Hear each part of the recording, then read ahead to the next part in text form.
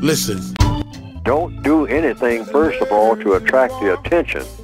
You have to be like a soldier on a battlefield. If you're a soldier on a battlefield, because that's where you are. We are all on a battlefield. We are on a battlefield. We're not in La La Land. This is not Oz. This is not Shangri-La. We are on a battlefield. And when you look up and you see anybody who might be a suspected race soldier, even 6 blocks away, have your antenna up to not attract attention, just like you would on a battlefield. You're wearing a uniform. Your uniform is your black skin. And you're not going to attract the attention of a sniper. I mean, you know, there's an enemy soldier over there in the bushes somewhere waiting on somebody like you to come along. Look at it just that way. Yes. Don't do anything to attract attention, because that sniper is going to do what a sniper does. If anybody's been in the Army or seen movies about the Army, a sniper does what a sniper does. He takes your head off. Yes. No question. So you got to think like that. You are walking down the street with your black skin, you might attract the attention of a sniper. Yes. Think that way, 24/7, all your life. That's going to happen. And when it happens again, it's going to happen again. I don't care how many demonstrations you have or how many filling stations you burn down. It's going to continue to happen. What you do, you cannot attract that kind of attention. Mothers have to teach their offspring. We're in a war. We are in a war. If you don't know where you are, you're in a war. You're in a war. Anybody spotted with a gun in a war is subject to die instantly, or with anything that looks like a gun, period.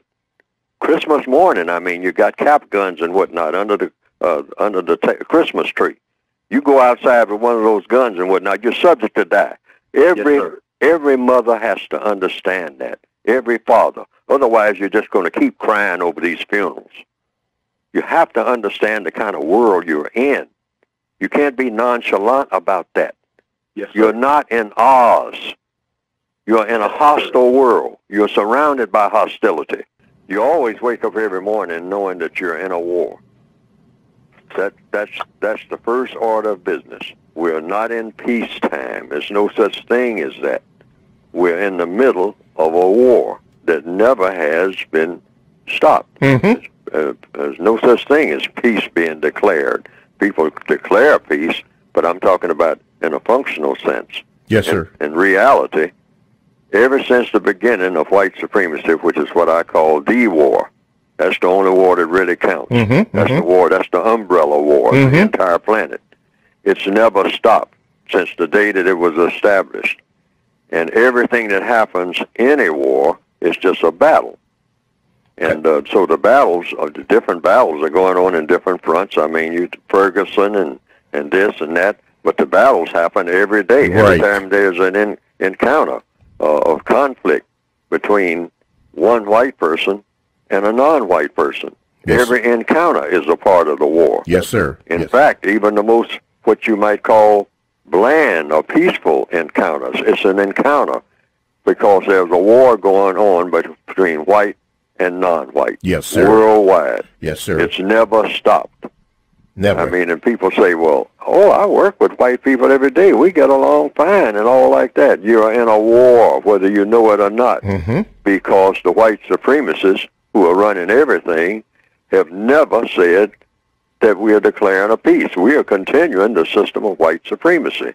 So just because there are individual people who are smiling and laughing and joking and whatnot, and they're going to football games together and waving pennants and all like that, doesn't say that there's not a war going on that is never stopped. So what we need is codification to wrap this war up. It's got to be accelerated, and that's what I try to write with my book, the textbook for victims of white supremacy. We have to accelerate the pace in ridding the world of racism and replacing it with a world of justice. Now, some people have said they've seen some cartoons of my work on the internet. that have been presented, and that it pretty well embellishes what I have been trying to say in my textbooks. And to the extent that it does that, well, that has been, from what I understand, some people reported to me, a plus.